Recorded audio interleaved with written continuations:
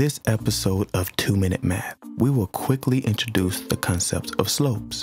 Slope means understanding two important things: steepness and direction. If you can understand these two things, you will be able to understand this math concept quite easily. To help, imagine that you're walking down a hill. Notice that the person on the left is walking down a steeper hill. In math, steeper means bigger. So the slope of that line is bigger than the slope of the person walking down the hill on the right. Another key is to notice from left to right, the two different people are seen walking down the hill. This makes the slope decreasing, or a negative slope. Now, what if they are going up the hill like in this animation? This would mean that it would be increasing, or a positive slope. Remember, two things that we have to keep in mind when understanding slope.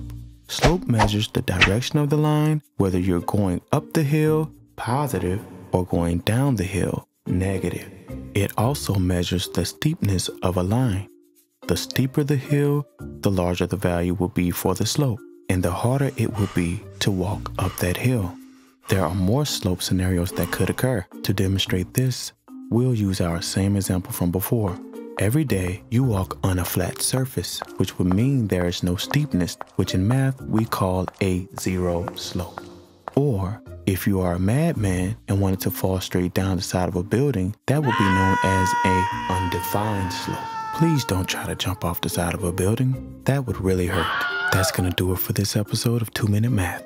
If you enjoyed the video or learned anything, leave a like. Be sure to subscribe and hit that notification bell.